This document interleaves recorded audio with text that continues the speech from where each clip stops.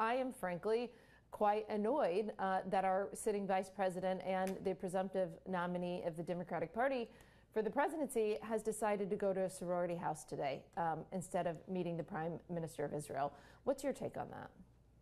Well, I think you should be annoyed. I think anyone who's a member of the pro-Israel community in the United States should be annoyed. But I think it's of a piece of what we're coming to expect from Kamala Harris. You know, she's given two major speeches since she became the presumptive Democratic nominee within 48 hours of President Biden dropping out of the race. And in those speeches, she really telegraphed that she's going to be a much more progressive, much more liberal candidate and potential president than Joe Biden, which is saying something because Joe Biden's presidency has been quite to the left, I think more to the left than most people expected. Exactly. But she's talking about new entitlements. And on foreign policy, she's already sending signals that she's going to be more dovish and she's going to be more hostile to Israel than Joe Biden has been. So I think skipping the Netanyahu address is a sign of where she thinks the relationship is headed. She says she's going to meet privately with him later in the week. But I also think it speaks to another issue with the Democrats, Morgan, and that is the growing anti-Semitic feeling and sentiment within the Democratic Party. I don't think Kamala Harris wants to be seen with Benjamin Netanyahu, much less being in a position where she will have to applaud the things that he says and would be expected to applaud. And so that, I think, doesn't speak well of her, doesn't speak well of what's happening to the Democrats. No, it doesn't. I think we have over 100 that are so far Democrats that are scheduled to or has said that they're going to boycott today. In 2015, when Bibi spoke, I think it was about 60. So that's clearly loud and growing. You know, I don't know. I have no clue what her worldview is. You know, she hasn't really expressed one, Matt. She doesn't have a team, right? You know, Biden had some longtime Biden aides, like Blinken was a longtime Biden aide. He had a lot of second-term Obama people. And I just don't know who the vice president would surround herself with if she wins. I mean, she seems to be more than happy to capitulate to the far left. One thing I want you to explain, though, because you've been covering politics for a long time, and I was looking at some of your more recent pieces. I thought you could explain this to us. You said that former Speaker Nancy Pelosi, that she actually destroyed the primary process in the 2024 presidential race. So that's this race. So can you explain that? I know foreign policy, Matt. You know the politics a lot better than me. So how has the Democratic Party, how should they have let this process play out? And what do you mean by that the primary process was destroyed this year on the Democratic side? Well, sure. I mean, what I mean is that the Democrats held a primary in 2024. It was an open primary, a primary that they've held basically for the past 50 years, every 4 years, since the 1972 election. This is how presidential nominations have been structured, through the primary process. So they held a primary. Joe Biden won the primary. They actually blocked out a lot of contestants. He had very minimal challenges because they wanted to protect him, but he won.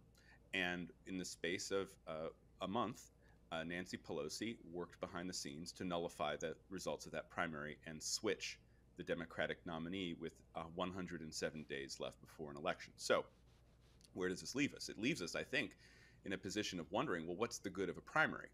If you get into a situation where you decide your candidate is unlikely to win, hence we need to replace him or her, no matter how close we are to the election, why have a primary at all? Now, many people pointed out on Twitter X, where I posted this thought, Morgan, that, well, maybe it's not such a bad thing if we don't have primaries anymore. We've had kind of primaries put up candidates who aren't that electable. Maybe it'd be better to go back to a system where the party decides the candidate, you know, inside vape-filled rooms. And that could be the case. But I do think it's important to recognize that we're living in historic times. We have the first back-to-back, if Biden serves out the rest of his term, it will be the first back-to-back single terms of opposite parties in more than 100 years. This is the first time an incumbent president has decided not to run for re-election in 56 years. And it's the latest. But did he decide, Matt? I mean, did he decide, or right. did the machine decide Maybe he'll explain him? himself tonight, right? I mean, at 8 p.m. tonight, Eastern Time. That's a good point. To give an address. That's a great point, Matt. I haven't even talked about that this morning. We saw proof of life yesterday, so he's there. Yeah, One thing I want to follow up on that you also wrote, Matthew Continetti, in mid-July, you wrote this piece about the Democrats' no-win scenario, as you called it, in November. Now, this was largely based on Biden's performance at the debate with President Trump, former President Trump, and his performance at the NATO summit. A lot has happened since then. Trump was nearly assassinated.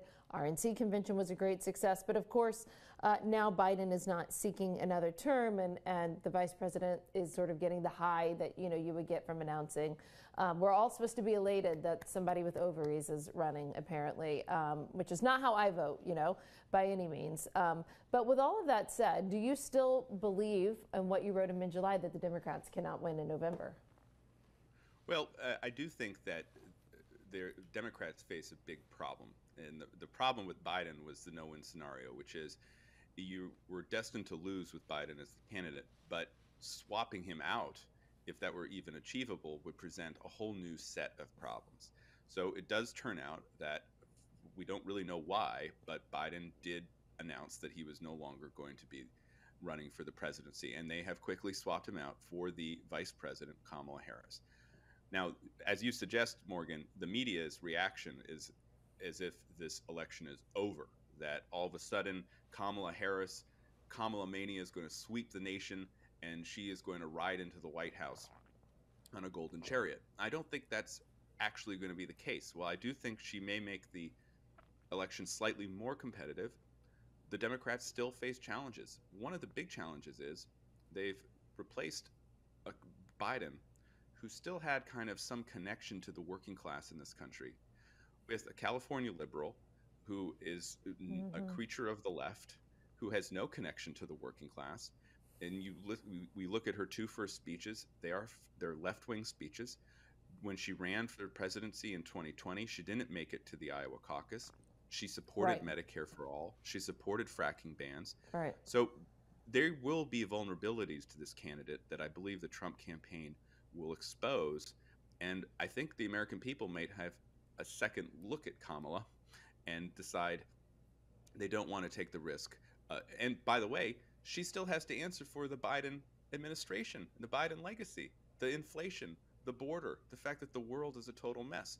So I see her having some potential strengths. I mean, she can read from a teleprompter, unlike President Biden.